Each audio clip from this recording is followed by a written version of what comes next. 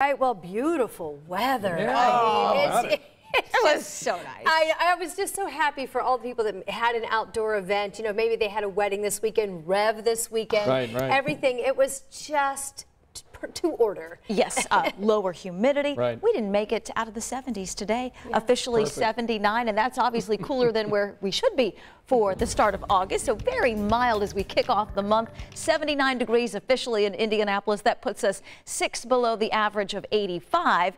Our average low is 66. Oh, but we were quite a bit cooler than that this morning. Dropped to 57. That's only 5 shy of the record set back in 1920. Sunset this evening happens at 9:57. It is a mild start to the month of August. There's that 57 degrees this morning, and that's more typical for the average low for the middle of September. And we're going to stay a bit below average over the next couple of days, in fact, all the way through Wednesday. No rain to speak of. Live Doppler 13 radar is quiet. Did have a couple spotty showers over the weekend, but it definitely wasn't a washout, and it definitely was mild.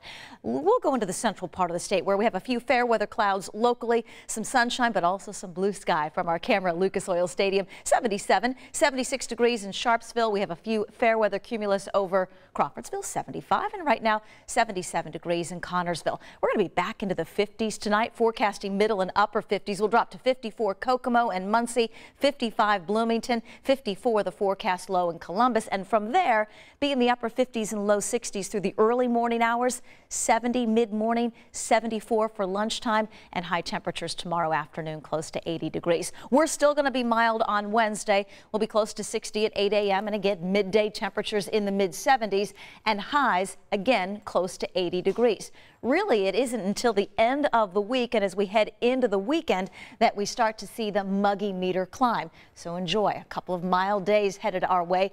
Once we see the return of the higher heat, higher humidity, that's also when we'll have the chance for a few storms returning. But the next several days, very, very quiet. Make some outdoor plans. We're at 80 degrees tomorrow afternoon with morning sunshine giving way to a few fair weather clouds. Almost a repeat as we hit Wednesday. We'll go up a couple of degrees at 82. 82 for Thursday afternoon. We're in the mid 80s Friday.